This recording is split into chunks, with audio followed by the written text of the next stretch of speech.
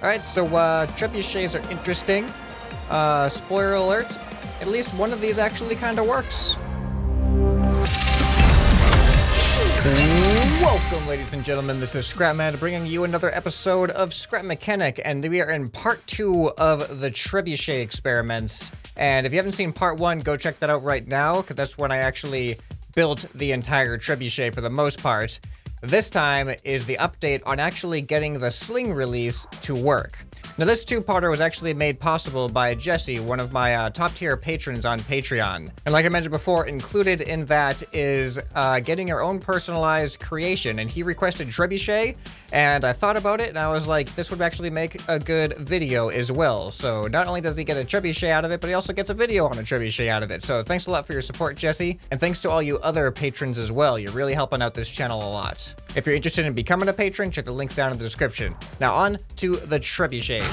So this one over here was the one that we were working with from last time, and this is kind of let's actually see. I haven't used this since that episode. Let's see if well, so yeah, this was the method that I was using.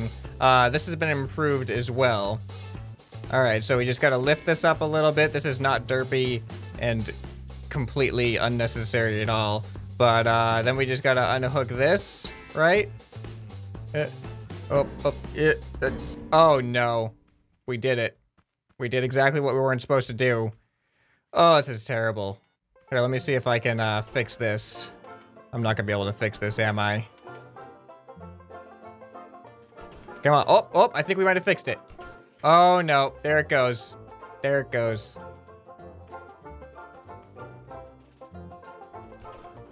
Yeah, this was a terrible design, people. This was like a legitimately terrible design. I have no idea. No, stop going back. I want you to come back this way. I need the sling back over here. Oh, there we go. Is it going to stay over here? Oh, no, load it, load it. No, don't. Come on. All right, all right. All right, and it's going to swing in and down. All right, we kind of got it. I just want to go down a little bit. All right, I think that's good enough. I think that's good enough. Now we can take this, put a thingy on it, delete that.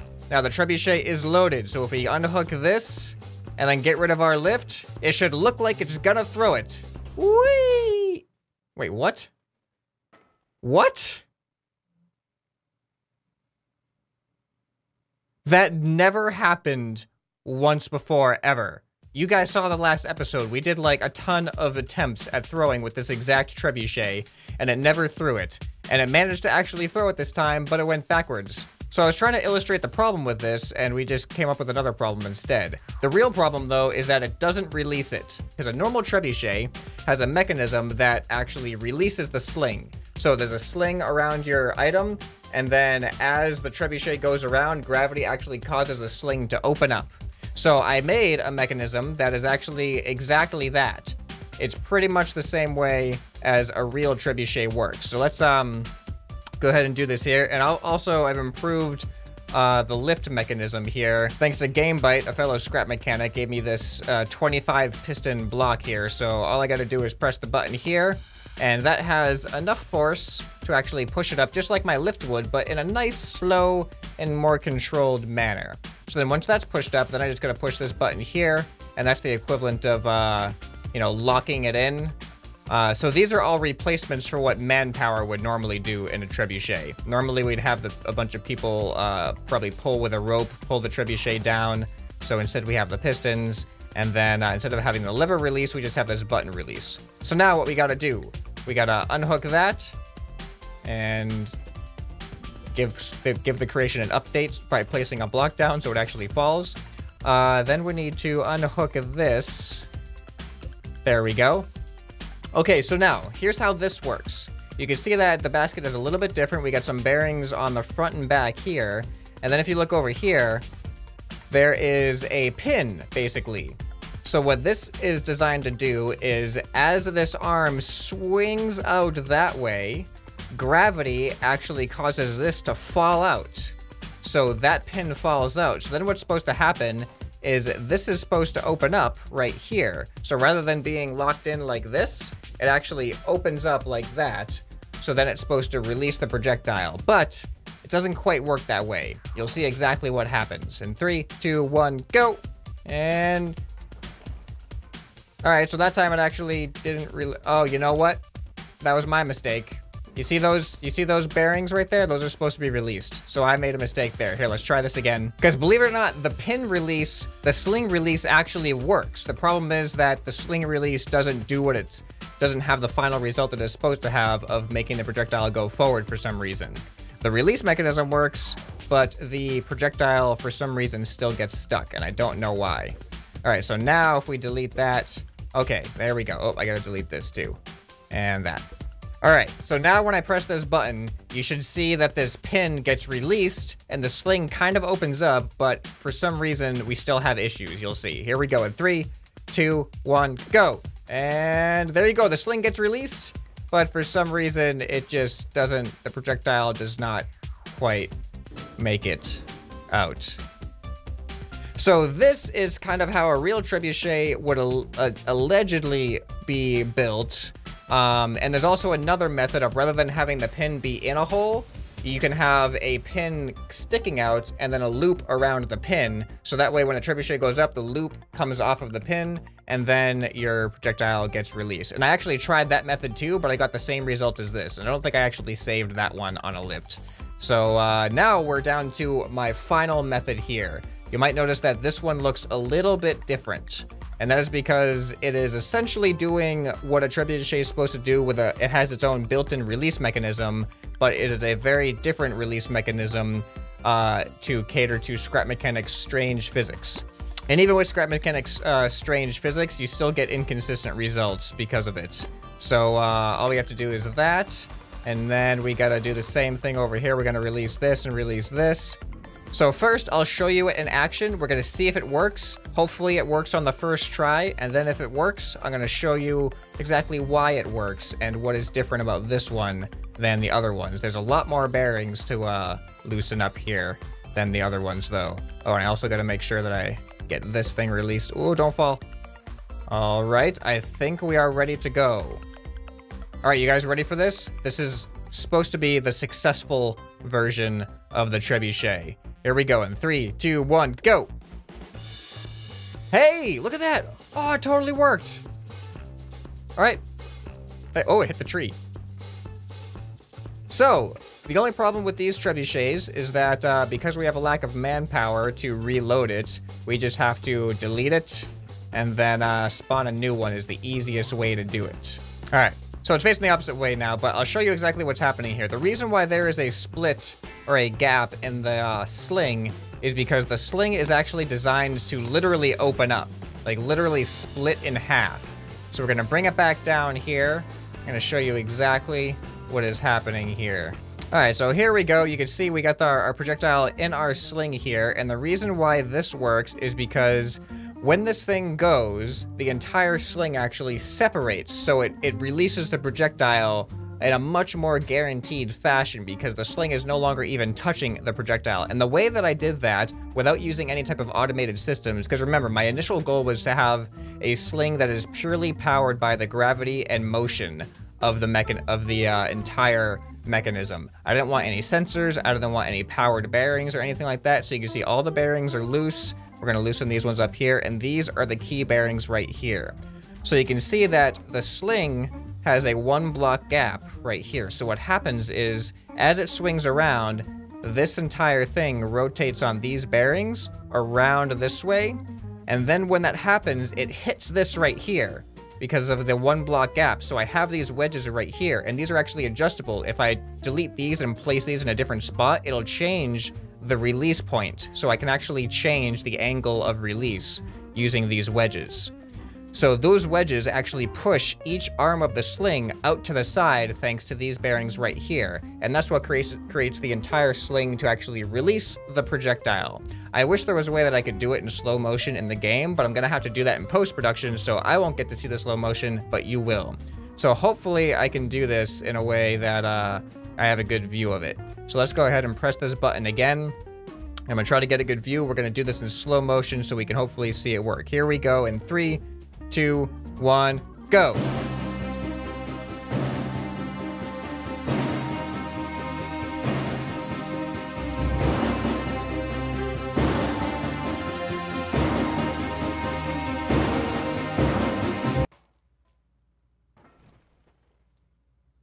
So that was my solution to our trebuchet troubles. Now that we can actually see the landing area of these, actually that's not too far of a distance. You know, it should be farther considering it's a trebuchet, but this is Scrap Mechanic. You can't really expect too much. Let's take a couple more shots. The only problem is trying to set this thing down in the same exact spot every time. I'm gonna mark out the spot that I put it on the lift. All right, now we got our official spawn point. So let's see how consistent this thing is with its shots. So if you just press these two buttons, they'll automatically get into place because those are under pressure. And then once it's released, it'll go there. And we just gotta make sure that we press this button before we release those ones. Otherwise, the weight will not fall. It'll just be held up by that thing. All right, and then we just gotta release all of the bearings. There we go, we got those two, we got those two. We got, make sure we unhook the projectile. And then we got these two. All right, and we are ready for our second shot. Here we go in 3, 2, 1, go. Oh, I love the way, whoa, that looked like it was going way farther. Look at that. All right, apparently, I mean, I don't know what I expected, to be honest. Scrap mechanic physics are not always the most reliable physics, but that was actually a really good shot. I think it varies sometimes how effective the release mechanism is. Sometimes there's some resistance and they don't separate right away, and sometimes they separate really well, like on that one. So let's do like 3 more shots. We'll have 5 shots total, and we'll see what the spread is like. All right, loading up for shot number 3. Here we go. All right, in 3, 2, 1, go. I forgot to do exactly what I told you guys not to forget to do, which was release this thing first. All right, and in 3, 2, 1, go. Oh, that one released pretty well too. Let's see how it lands. Not bad. I think that might have actually landed even farther than the higher one. But it landed on a back slope, so it got pushed back a little bit.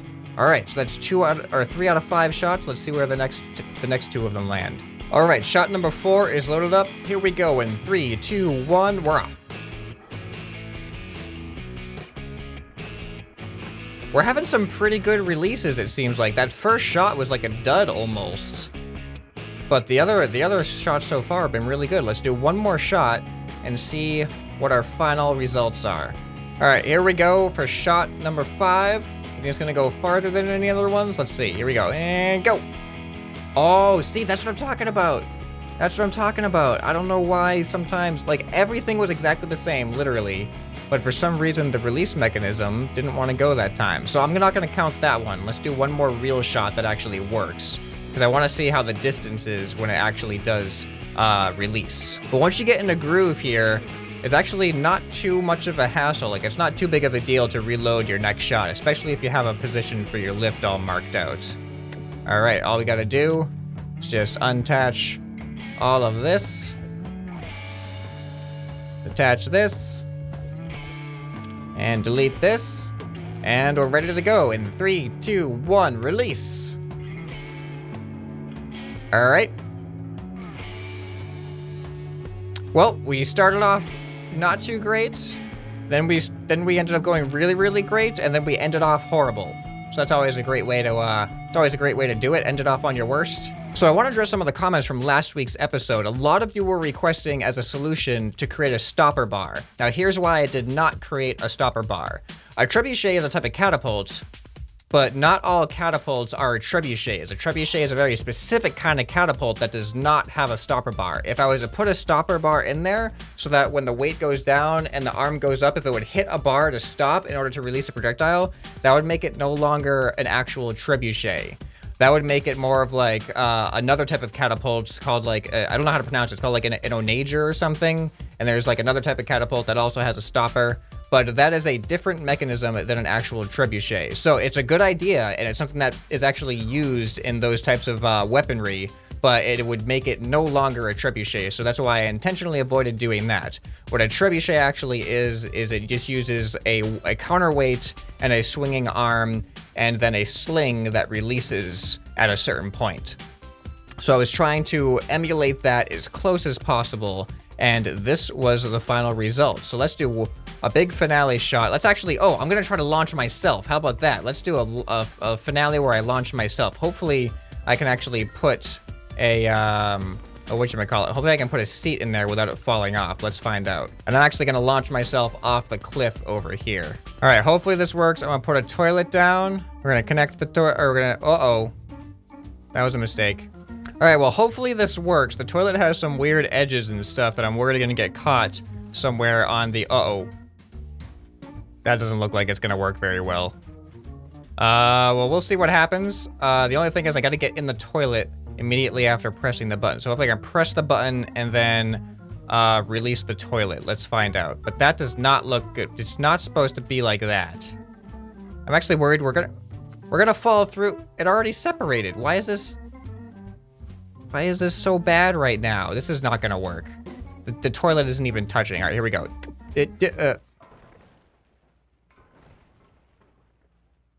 Wow, that was such a great ride. I'm so glad we decided to do this.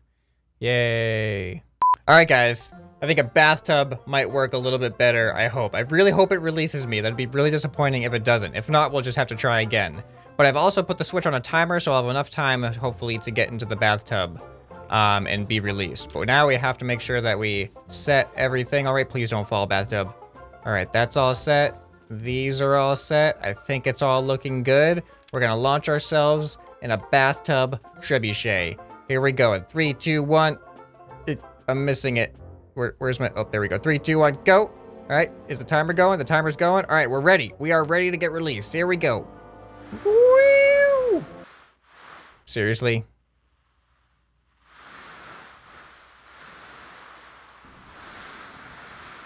Seriously? All right, here we go. I don't know why the frames are so bad right now. Oh, they're coming back. They're coming back. All right, in 3, 2, 1, we're pressing the button. We're getting in the bathtub, and now we just gotta wait for the moment of truth. It's gonna work this time. Please work this time. Oh my God, please work this time.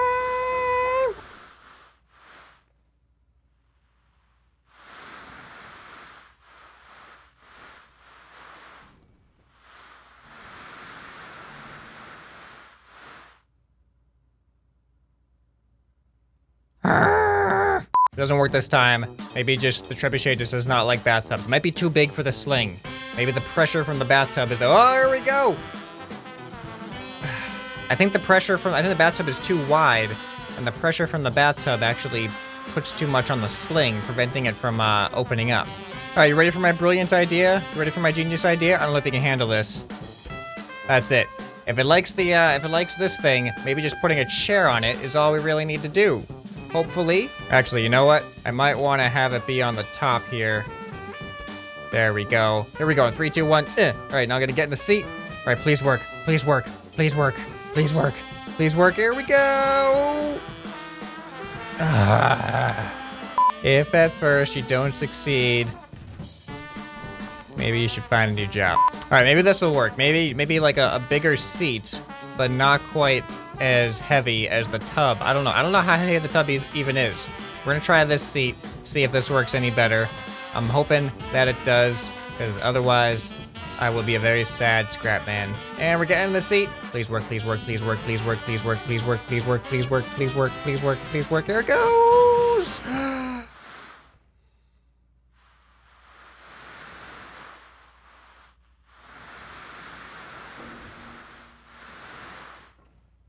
We're gonna see what happens if I just stand right here, and then I'm just gonna press that button. Is it? Oh, I gotta press this one. Oh! All right, ladies and gentlemen, here we go. In 3, 2, 1. Huh. Oh, all right. It threw us, and it threw us one way, and it threw the beam the other way, the support beam the other way. That was actually kind of cool. I don't know if we're gonna get anything more successful than that, but I'm tempted to try one last time for the end of this episode. All right, we're just gonna try it this way. This is our last-ditch effort. If you guys enjoyed the episode, make sure that you hit the thumbs up and leave a comment down below. Let me know what your favorite part was. And if you want to see some more fun stuff, stick around to the end screen after this. There'll be some other videos for you to watch there.